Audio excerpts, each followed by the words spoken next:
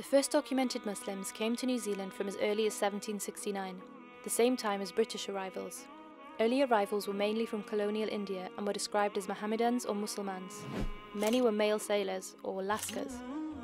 The first two men on record were called Mahmud and Nasrin. In the early 1800s, some men jumped ship and settled with Maori tribes.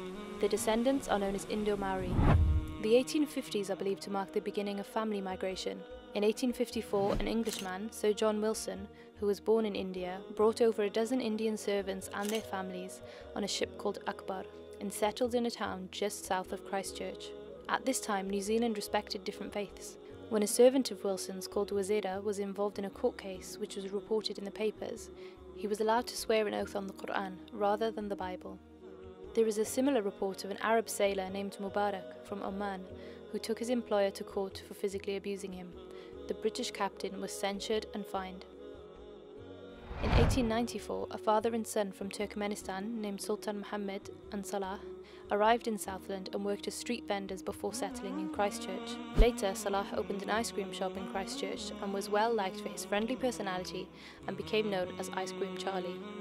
More Muslims started arriving in New Zealand in the early 20th century, including 3 Gujarati men who opened a small shop and then brought their children over between 1906 and 1920.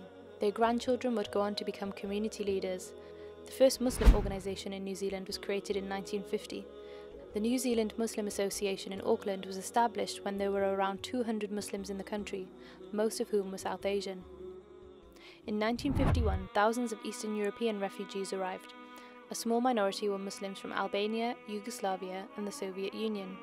In 1979, one of these refugees, Mazhar Krasniki, a Kosovar Albanian, was elected president of the first national Muslim organisation, the Federation of Islamic Associations of New Zealand.